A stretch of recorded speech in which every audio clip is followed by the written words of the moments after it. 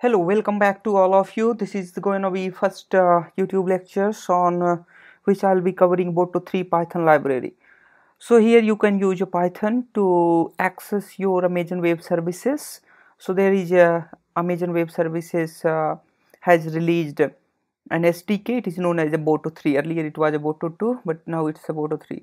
So before installing Boto3, you need to install the pip. So right there is the install pip. I have already installed. That's why it is telling it's already fulfilled almost all requirements. Now you need to install the Python. So install pip install python 2.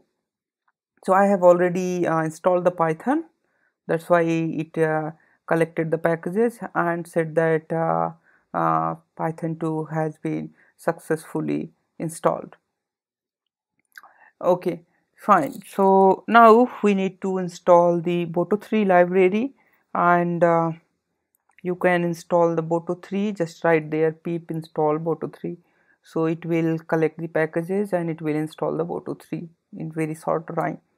Fine. So Boto3 has been installed, and now let's install few more Amazon Web Services AWS command line tool.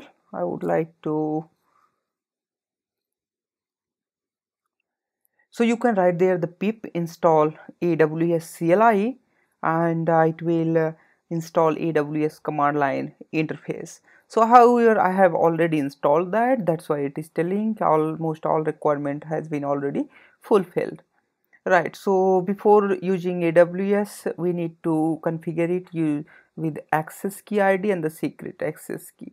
So AWS configure, I have already configured it, but I would like to also show you how you can configure it. Right. So you can configure it. You need to go into the IAM. It's Identity Access Manager, and then it's something like that. You can provide a user to access some services in your Amazon Web Services.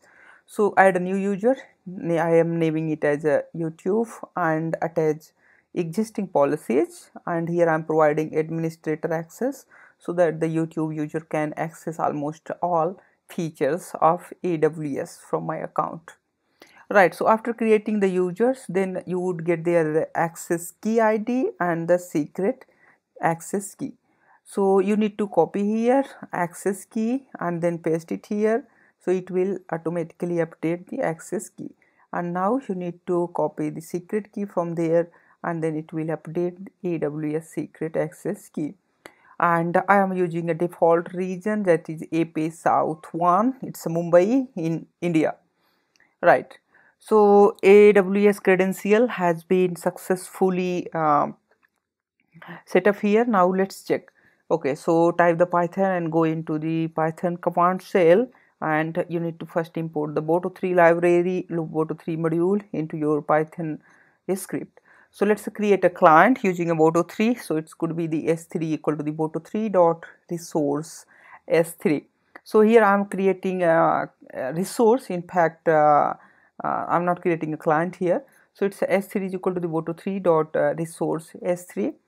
Now we can find out how many buckets are listed in my account. So for bucket in s3.bucket.all, so it will go throughout all the buckets, and then you need to press there a tab button, and then you can print here. So I'm printing my bucket dot name. So the name of the all bucket would be printed here.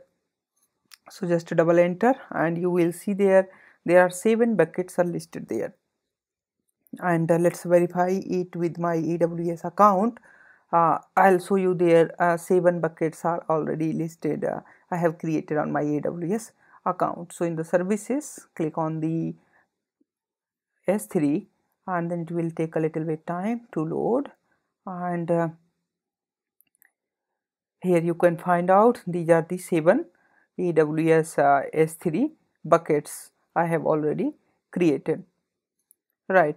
So there are many regions also I have created into the US East, Asia Pacific, in Japan and in India. Right. So now I would like to stop this tutorial here and stay tuned for the next one. So I'll be covering complete Boto3 Python library tutorial in this tutorial series. So subscribe this channel so that you can directly get update in your inbox. Thank you.